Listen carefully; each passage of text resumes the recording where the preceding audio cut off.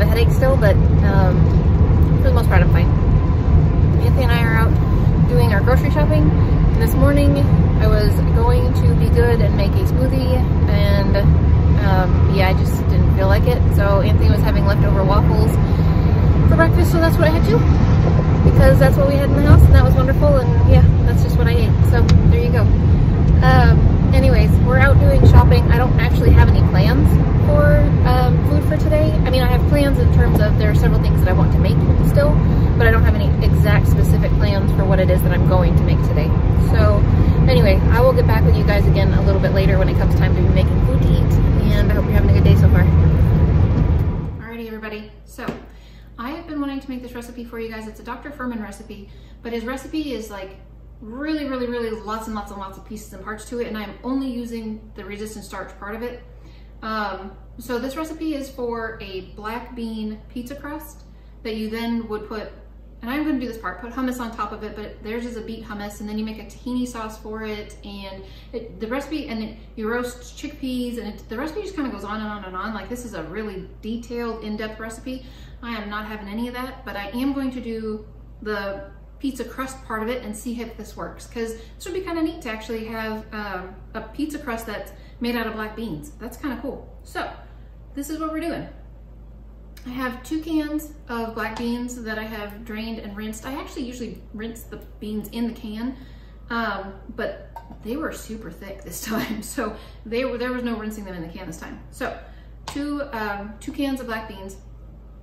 And then this part I had to start, you're supposed to do ahead of time. So in here is 2 tablespoons of ground flaxseed and 1 tablespoon of chia seeds, and then 1/3 of a cup of water. And you're supposed to do this ahead of time so it could get like gooey, very gooey. So I did that part. So this is going to go into here, I think with the spices. Let me check that part. I'm not actually sure, to be honest with you.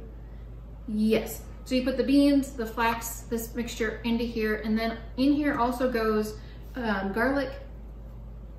You have 3 tablespoons of nutritional yeast and 2 teaspoons of garlic powder. So that's all that goes in here for your pizza crust. Once you're done with that, you want to put it on, it says parchment paper on a cookie sheet. So I've got my silicone mat that works. And bake it at 350 degrees for half an hour. It's supposed to be I'm very certain this is supposed to be a thin crust. I was going to make it in like a pie dish, but it says that it needs to be 10 to 11 inches, and my pie dishes are 8s. So I figured we'll go ahead and do this. I thought it'd be super convenient to put it in the pie dish, because then you shake it until it forms the shape that you want it to be. Anyways, so this is what I'm going to do. I'm going to go put this together. Nothing terribly exciting, just blending stuff, and put it in the oven. And then I will show you what it looks like when it comes out, and hopefully it is finished and cooked, and I don't know, we'll see. I have not made anything like this before, and I'm really hopeful that this actually works out well, because this is what I want to feed my kids for supper tonight too. So I will see you guys in a little bit when this is done cooking.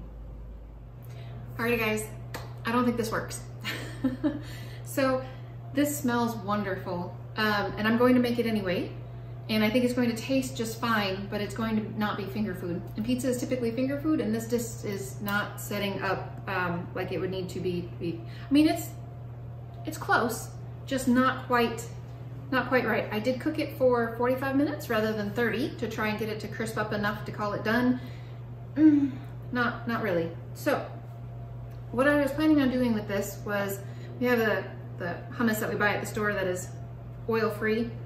Planning on using hummus on here to make it delicious.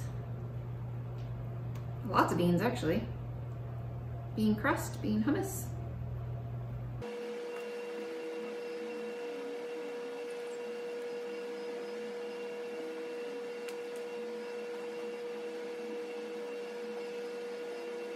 Okay, and then I'm planning on, I thought about sauteing some mushrooms and some onions and that kind of stuff, and I just have decided that I'm going to go a little bit simpler than that. I have scallions,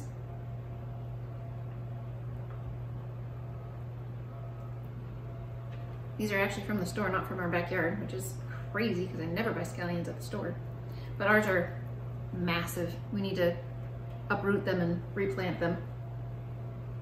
Okay, scallions and avocado.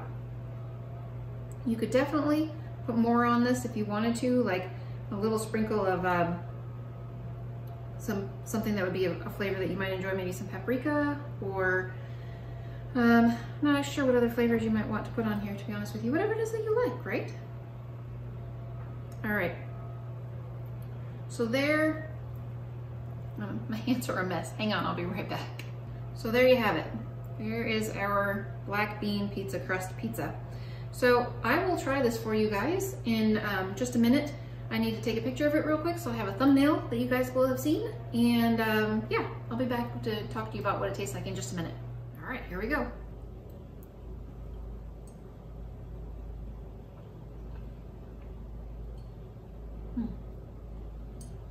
That's actually fantastic. That is super, super good. Well, I have to say, if you don't mind the fact that it doesn't stay together, that it's gonna crumble apart, flavor-wise, that's really, really good. I was actually thinking about if you, when I was getting it done, I was like, man, maybe if you put some flour in it, it would actually hold it together a little bit better. But I don't know. That is really, really tasty though. Yeah, I'm glad I made that. I will definitely have a couple slices of that. That's pretty darn tasty. So that is it for me for today, guys. I'm hoping you're having a great day, and I will see you again tomorrow for Potato Day.